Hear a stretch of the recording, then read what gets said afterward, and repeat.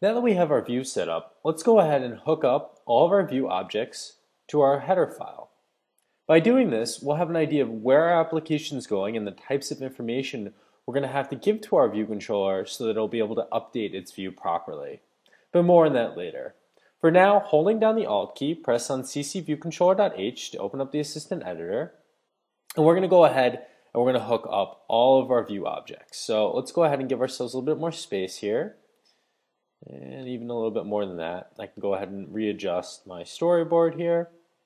And the first thing we're going to hook up is our image view. And this is going to be the background for our application. So let's go ahead and add a few returns in the CCView controller so we have some space to drag in all these properties. So let's go ahead and control drag from the image view to our header file. And we're going to make this an outlet, and its name is going to be background image view. And it's going to be a type UI image view, and its storage type is going to be strong. We're going to go ahead and press connect. Next, let's go ahead and hook up our health label.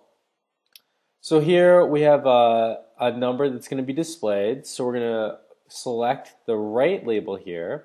We're going to drag this in. We can simply call this health label. And we can press connect. And let's go down and do the damage label next.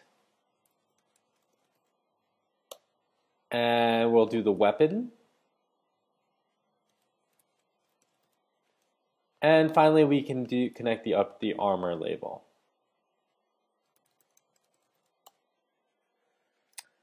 Next, we need to hook up our story label, and this is going to be where we display our story.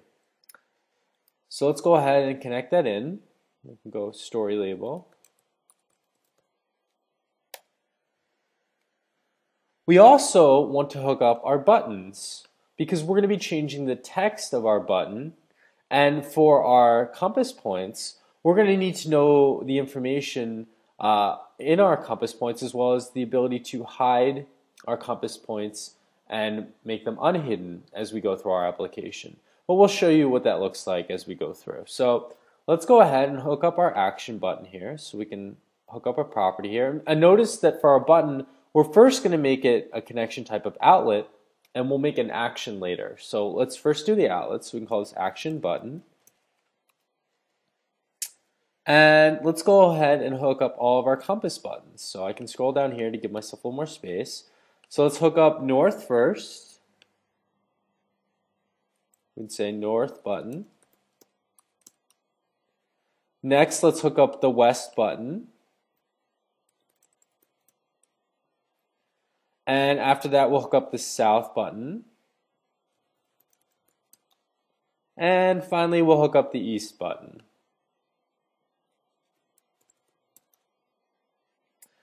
Now that we have all of the properties set up for our application, we need to go ahead and add our IB actions.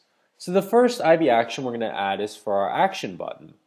I'm going to go ahead and add a space down here, and I'm just going to actually write a comment here. I'm going to say IB actions. So it's really obvious that I've grouped everything together. In fact, I can go to the top of my properties here and I can say something like IB outlets. So it's very obvious that I'm grouping all of my outlets together and all my actions together. And these comments help us really organize our header file so it's much easier for other developers to read our code. So let's go ahead and hook up our action button. So I'm going to hold down the control key and drag to the header file, and we're going to make this an action. And we can say action button pressed. And I can make this type UI button.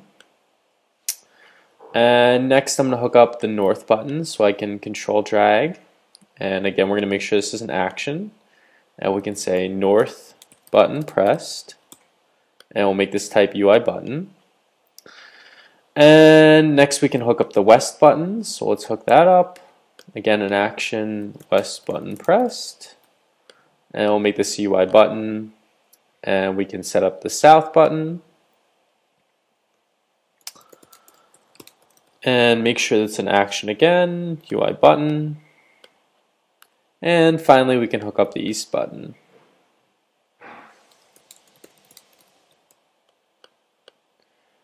And once again action and UI button. So now our header file is properly hooked up to our view, we're going to be able to start updating our code now, and we won't have to touch our storyboard for quite some time.